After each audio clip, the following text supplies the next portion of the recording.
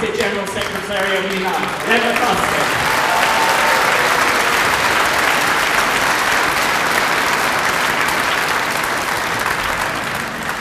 Well, thank you, Andrew, for that. You'll have to forgive me, comrades. I've got a little bit of a cold at the moment. You've pinched half my speech. But the first thing that I wanted to do was to thank you for being here on a cold Saturday morning when there are other things to do. And I want to thank you because it is this type of mobilisation that we are going to have right throughout our nations in order to build the anger that Andrew has just spoken about. You know, 15 months ago, 15 months ago, we all knew who was responsible for the crisis. It was the greedy bankers, it was the spivs and the speculators.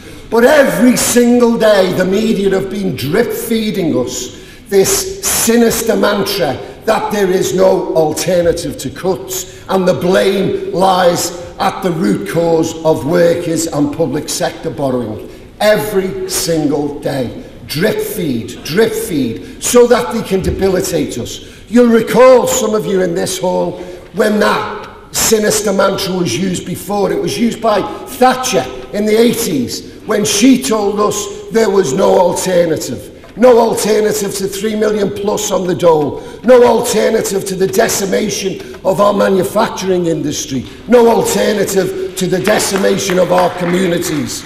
And comrades, we're being asked to buy the same lie once again, because that's exactly what it is. It's a lie.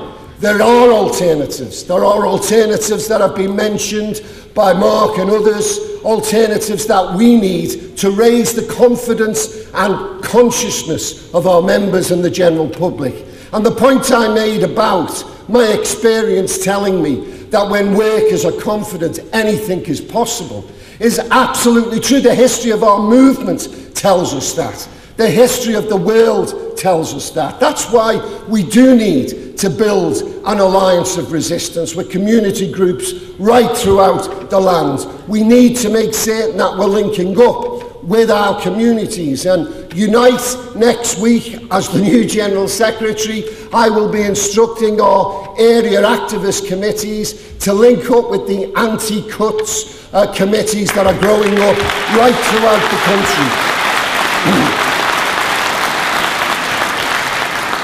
Comrades, the other thing that the media constantly do, and Mark hit on it again, trying to tell us that there's nothing we can do about it, debilitating us, trying to divide private sector workers from public sector workers. We've heard it before. We've heard it all the time. Well, private sector workers have had to make do with cuts in pay and closures, so why should public sector workers get away with it? It's a sinister attempt to divide working people, and we're not going to allow that to happen, because the reality is this fight affects private sector workers as much as it affects public sector workers. And the way they talk about public sector workers makes my blood boil. Who are these chinless wonders, these harbingers of greed, who talk about our public sector workers? Public sector workers are the people who teach our children, who heal our sick, who care for our elderly and fair, who encourage our youth.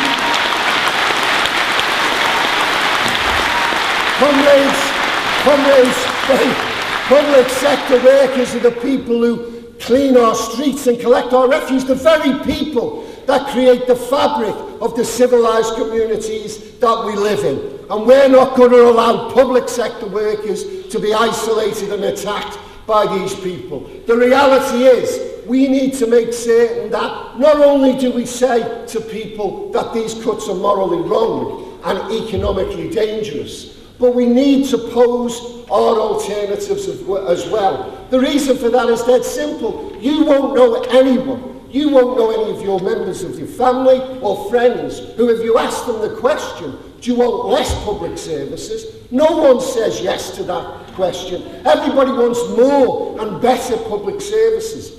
But we have to pose the alternatives. I see at the back of the hall there the People's Charter. And that's something that we need to grasp hold of more strongly. We need to project the aspirations of the Charter, which puts people before profit, which talks about the fairer tax system that Mark talked about. You know, the figures that he gave you are not figures plucked out of thin air. These are figures that are given to us by independent fiscal bodies. Forget about the tax evasion for a moment. That is illegal. God knows how much we lose through tax evasion. But tax avoidance is legal, open and transparent. And it loses the Treasury a minimum of £25 billion a year. Just think what we could do with that. If we had a government that had the courage to grasp that nettle, and unfortunately the last government didn't, had they have done that, perhaps they'd have been still in power. Then not only would we not be talking about cuts in public expenditure, we'd be talking about improving public services. More importantly, we'd be talking about investing in our manufacturing base. What we've seen for the last 30 years, when the world economic orthodoxy has been neoliberalism and the free markets and deregulation, what has also come with that in the UK, 13 years of it, disgracefully under the Labour government, has been a UK for sale sign above our nations. It's been like a car boot sale. Come on in and buy what you want, and they have. They've come on in, bought what they wanted, closed us down and taken work elsewhere, destroying the very fabric of our manufacturing base. And why? Because British workers are easier and cheaper to sack. And that's something else that we have to link together here. 13 years of a Labour government and we still have the worst protected workforce in the whole of Europe. How can that be right? How can it be right?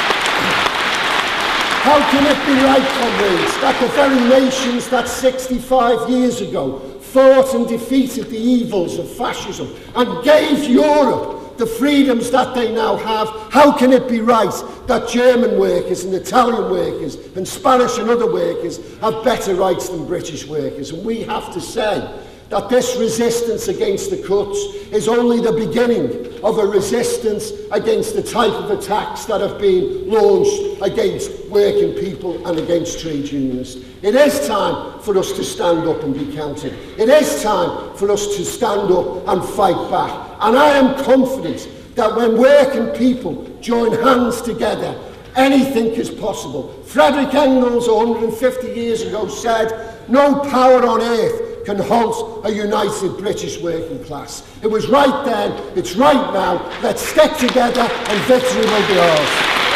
Thanks very much, Len.